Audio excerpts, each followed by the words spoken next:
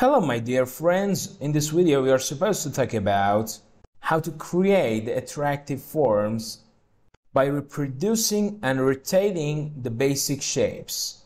For example, assume that here I want to draw a rectangle and then reproduce it in height, and after that rotate it.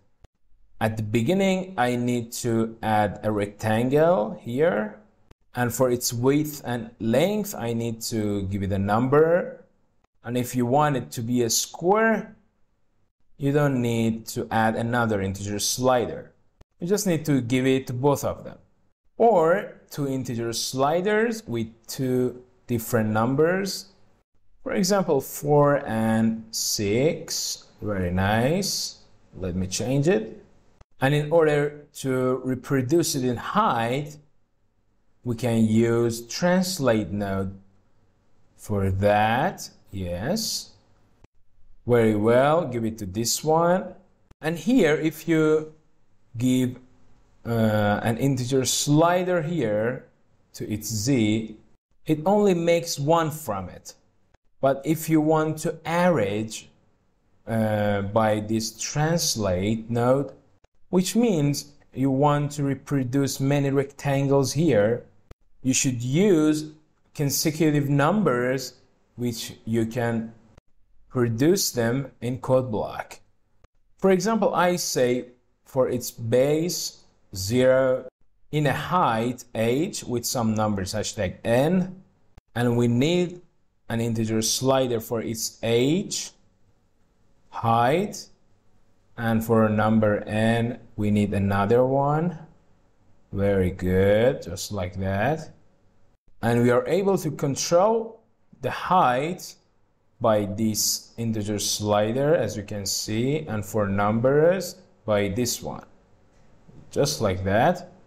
Now I want these rectangles to be rotated while they are being reproduced.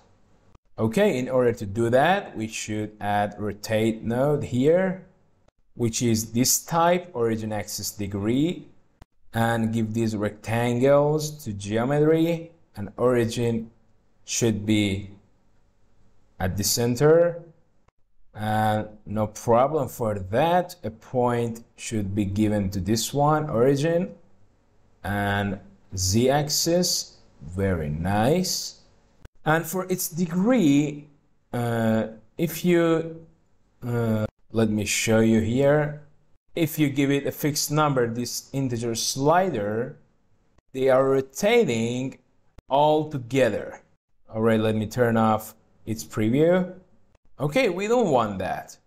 We want them to be rotated one by one separately in order to make a wave.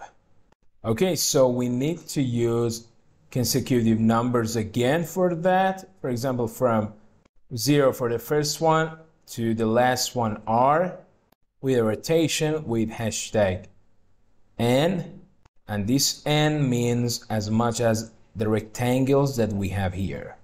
Okay, give it to this one, and number of rectangles should be given by this. But at the end, for rotation, we need another integer slider.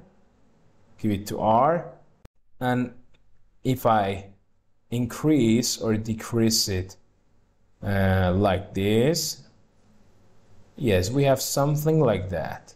See? Well, as we saw, by combination some nodes together, you're able to make some attractive forms. Okay, and if you are interested in it, you can provide my full course.